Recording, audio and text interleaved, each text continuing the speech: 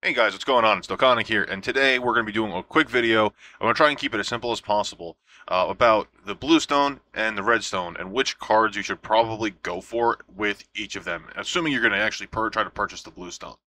Hey guys, if you're enjoying the content that I provide here on my channel, don't forget to hit that like button, and also don't forget to subscribe and enable notifications, that way you get the most recent and up-to-date information about Dragon Ball Z Dokkan Battle delivered directly to you. Thank you, enjoy the video, and have a great day. Alright, so real quick, the red stone is a stone that allows you to purchase essentially from the Baba shop any of the original 3 key attack plus 3,000 liters. Now I'm going to go over all of them real quick. I'm not going to go over all the information. Just know I'm not going to go over the leader skills because you're probably not going to run them as a leader, but just know that each one is their own specific attribute types, key plus 3, attack plus 3,000 leader. So with that being said, we're just going to go over the passive skills and the link skills to keep it really short. And assuming we have time, I'm going to go over the 70% leads, which I probably should be able to do.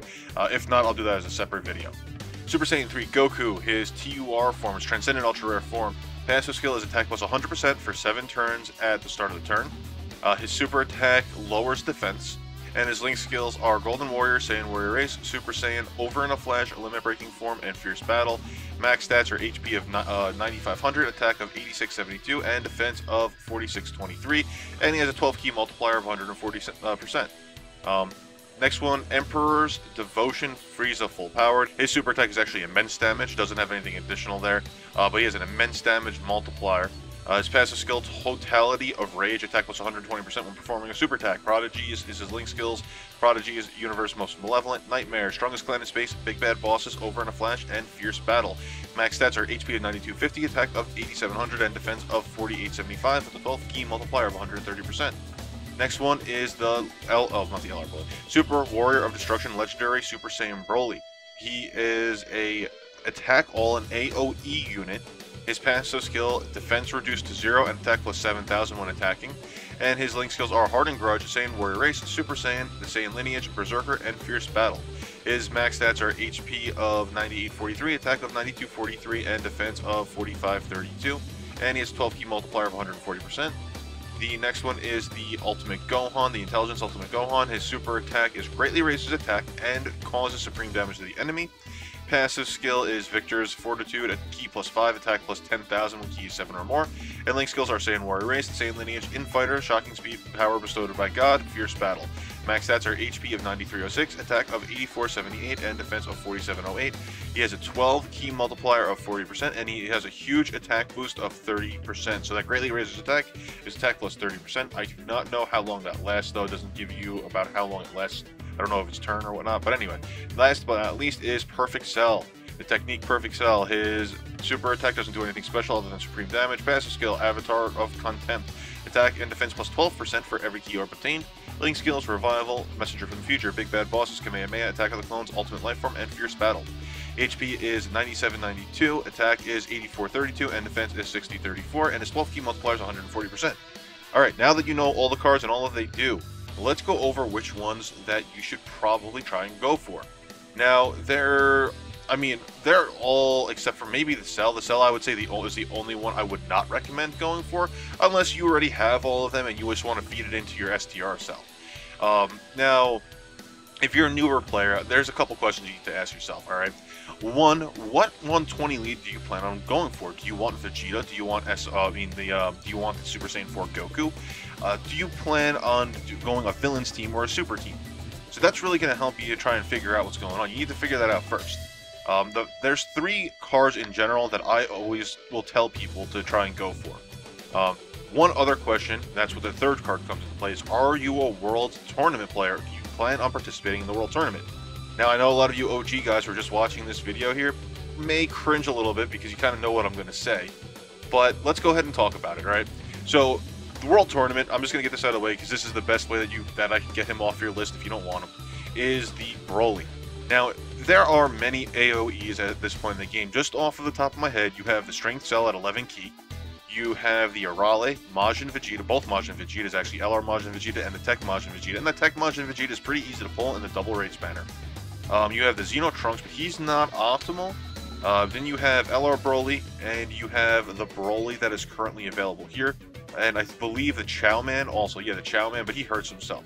In terms of World Tournaments, though, LR Broly and the Tech Majin Vegeta and the Agility Majin Vegeta are kind of optimal. I would actually go with those three out of anyone, right? Now, the reasoning is because the Tech Majin Vegeta you can nuke with, and he has a really quick attack animation. The Agility Majin Vegeta, you can nuke with him if you want to, but you don't need to because his 18 or more key multiplier does enough damage to take everyone out. And the best one, obviously, is the LR Broly because he does a double AoE when you get between 12 to 17 key. Here's the thing, though. If you are a brand new player and you really want to focus on the World Tournament, the Broly might not be a bad idea, assuming you could take on his event and get his medals. Now remember, you can go up against the physical event and you can get 7 medals at once, and he only requires 10 medals to get Dokkan Awaken. Now he's an AoE, he's not the most optimal AoE. In terms of damage though, outside of the LRs, he does the most damage without a nuke. He does more damage than Tech Majin Vegeta. I know because I have him at both of them at Super Attack 10. I brought them to the World Tournament, and this Broly does do more damage. So you could use him if you're looking for the damage output and you want to run on the World Tournament. And he also makes other events, I believe 18-3 for Baba Gem grinding, really, really viable. So you might want to consider him. If you are not planning on going on the World Tournament, then cross him off your list. I would cross him and cross that Cell off of your list. Those are two cards that I would not recommend going for. One thing to keep in mind though is, though there's no confirmation, we might be getting the World Tournament coming around for the 2-year celebration, and with that we might be able to also get another gem. So you can keep that into consideration. If that's a thing, you can get this Broly, and if you get this Broly, then you can go and use his AoE to try and grind out the World Tournament, so that way you can get that other red gem. It'll kind of benefit you there, but just take that into consideration. I'm not saying that you need to go for it. The next one on the list, I'm not going to go over the top 2 that I'm going to talk about, but the next one we're going to talk about is that Ultimate Gohan. That Ultimate Gohan's cool. He's not horrible by any means. He's just outdated. You're not going to really use him that much. You may use him when the Into Gogeta comes out, but even at that point, you're not going to use him too often. I just, I don't recommend him being a top pick if you don't have any other intelligence and you're looking for a good mono intelligence team. He is definitely very viable to have on that intelligence team. But personally, I'm just not going to throw him on a top tier list of the top choices that you can go. I would still stand by that Broly if you want that World Tournament, or if you're really lacking in AoE and you want one. This Gohan would fall, I would say, on equal grounds with him, depending on what you're looking for. Now that leaves the top 2, because we're going to jump right into that. The top 2, obviously, if you've been following me here, the Super Saiyan 3 Goku and the Full Power Frieza. Now, I know some of you are going to be arguing, Dokkan, what are you talking about? Of course the Full Power Frieza is better than that Goku. Well, yeah, you know what, that's definitely true. But, I mean, in what way? Okay, yes, he does have an immense damage modifier, and his attack is 120% when performing a super attack. That's freaking amazing, and he does hit hard. I have him at Super Attack 10. I have, I think, 2 or 3 dupes unlocked. He crits, and yeah, you know what, he's in for about 600,000 on average, about 500 to 600,000 on average with the amount of dupes I have in him. So he's definitely not a bad unit to have. I would recommend do it for hard hitters. Here's the thing though he's a good villain, he is decent on a villain's team. I mean, he has Nightmare, Big Bad Bosses, and Fierce Battle, which are 3 really good links to have on a villain's team. The problem though is, he's just not that ideal. I mean, if he had Fear and Faith, that might make him a little bit more viable. But there are other better villains that you can run in the future. The other thing is that benefit. I'm not trying to talk him down at all. The other benefit to him is though he links super well with the physical Korra. But that's what you need to take into consideration. Do you plan on pulling on the physical Korra banner? Do you plan on running a mono physical team? If not, he might not be for you. But in terms of sheer damage output, if that's what you're looking for, just sheer damage output, this Frieza is definitely going to be good for you. Now, before we, I'm not going to end it there on that Frieza, but let's go ahead and take a look at that Goku now. Super Saiyan 3 Goku. Are you pulling for the Super Saiyan 4 Vegeta? Well, if you are, he is not the most optimal member of the mono agility super teams, but holy crap, he will hit hard. Remember, he has a passive skill of attack plus 100% for 7 turns from the start of turn. He has a 12 key multiplier of 140%. Now, if you guys aren't aware, now I'm just going to go do a little bit of comparison here. We have the combination of Brain and Power Super Saiyan Trunks GT that's supposed to come out with the Super Saiyan 4 banner, right? Now, this is the one that's going to be available on the actual Super Saiyan 4 Vegeta banner. He's the Trunks from GT. He has a 12 key multiplier of 135%, and his passive skill is attack plus 100 when performing a super attack. Now, supreme damage, attack plus 100%, and 135 key multiplier. Let's compare that to the Goku, who has supreme damage multiplier, attack plus 100%, and a 140 12 key multiplier. I mean, granted, his is only for 7 turns, but I mean, that's 7 turns of him being on the field, not 7 turns of 1, 2, 3, you know what I'm saying? Like, he needs to be on the field, the actual rounds need to go for 7 turns with him there. Now let's go ahead and take a look by comparison.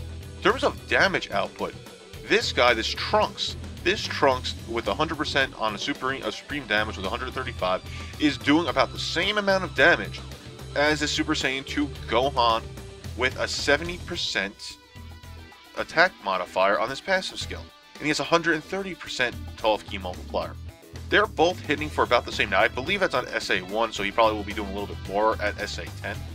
But I'm just take that into consideration. He is doing it with 100% with 5% less 12 key multiplier. He's doing the same amount of damage as an immense damage modifier card with a 70%. So this Goku is definitely, Super Saiyan 3 Goku is definitely, don't underrate him at all. He is a super good card. And if you're planning on going for the Super Saiyan 4 Vegeta and you don't have him, I would recommend going for him. But now let's look at it optimal. That's in terms of their mono teams. Respectively, these two on their mono teams are freaking really, really good. There are cards you can replace the Super Saiyan 3 Goku. Frieza, at this point in the game, is still a staple for his mono team. He is still really good on a Heroes team, but ideally, both of these cards would not be run on a respective Heroes and Villains team if you had all the optimal cards. So, that one is really up to you. Personally, my thing is what I'm doing. I'm going for another full power Frieza because I just need one more to unlock his 2-path. Then if I get a second one, like a second Redstone, if we get one for the tournament, I want to go for the Super Saiyan 3 Goku. That's just my thing. That's just what I plan on doing because, I want to make sure that those two cards are buffed up for when I use them, if I use them.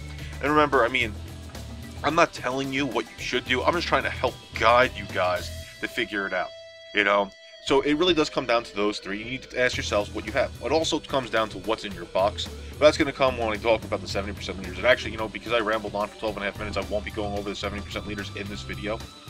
But stay tuned because I'll probably release that one tomorrow at some point. Or actually, I'll probably do it tonight. I don't know. We'll see what happens. So I want to make sure I get you the Super Saiyan 4 Vegeta and the Super Saiyan 4 Goku card overviews and event reviews. I'll probably just do that in one mass video just to get it out of the way. So that way it's all there in one spot for you.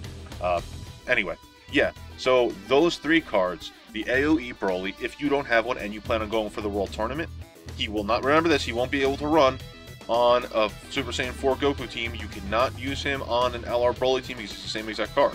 But if you want that AoE and you don't have one, Broly would probably be a good way to go for you if you plan on being a World Tournament player. The other 2 that I recommend is the Frieza Full Power and the Super Saiyan 3 Goku, and at that point you need to ask yourself, do you plan on running a Villains team, a Heroes team? If you plan on running a Heroes team and you're planning on pulling on Super Saiyan 4 Vegeta, then the Agility Goku will definitely be the way you want to go. If you plan on going for a Villains team and you still kind of want that Vegeta, that might be a little bit more difficult and that might be more of a toss-up for you. Also take into consideration what's in your current box and what you have available to you. I get it, if you want to try and use this to start building the cards that you don't have, that might be a good way to go too, but, play to your strengths. That's what I'm going to say. Play to your strengths. Play to what you know, what you can do, and, go from there. I hope that helped you guys out. It's not going to be a perfect answer, but I hope that helped guide you to the right direction to find out what cards you want to use or what cards you should get using the Redstone. Stay tuned, hit that sub button because I'm going to be going over the Bluestone in a little bit. Again, I don't know if it's going to come up tonight or if it's going to go up tomorrow. I'm going to post it at some point really soon before the event releases, so that way you guys can at least have some guidance on which one of those you should try and grab. But thank you. I appreciate you taking the time here. I hope that was informative. Hit that sub button if you're new here, and I'll catch you guys in the next video.